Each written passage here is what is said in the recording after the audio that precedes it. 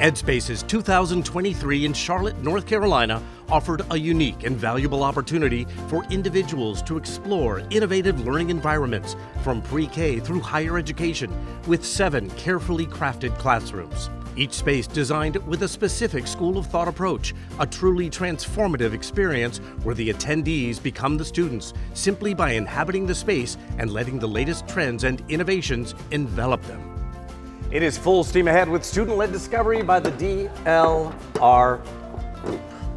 So with STEAM, that's science, technology, engineering, art, and math. But in our classroom, we're trying to bring together a new way to explain STEAM. By creating a framework environment that adapts with students' needs.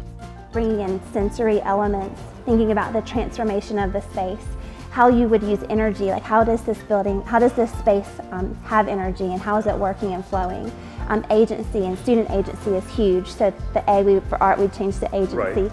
And then for math, movement, so just having that movement where students can engage and kind of flow throughout the space as they're thinking and working through the problems. The classroom is reimagined, allowing the students to choose their learning spots. It's neat because it offers, when you have things that can be moved like this, it offers students another way to explain themselves. Acknowledging that more than just tables and stools belong in a STEAM classroom. What if it's like something that's this tall, it's this many elements, and then, right. Something like that. Exactly. It's very Tetris. It is very Tetris. Different areas of the brain are activated through the use of color, space, flooring, and furniture. We have some color-coded elements.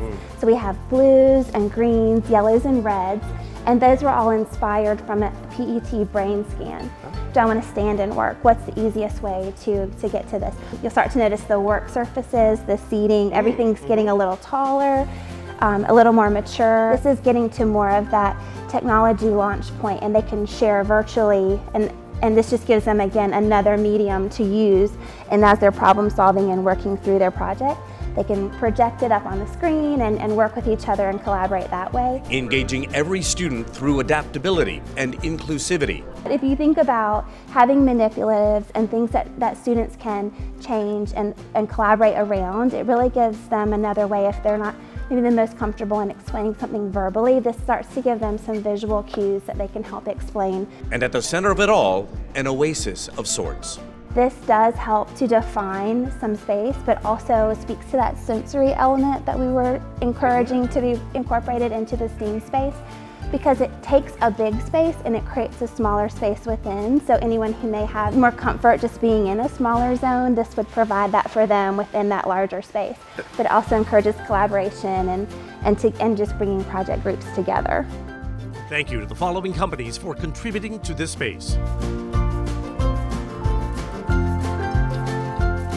And for the very latest trends and innovations in learning spaces, be sure to join us in Houston for EDspaces 2024, November 12th through the 14th.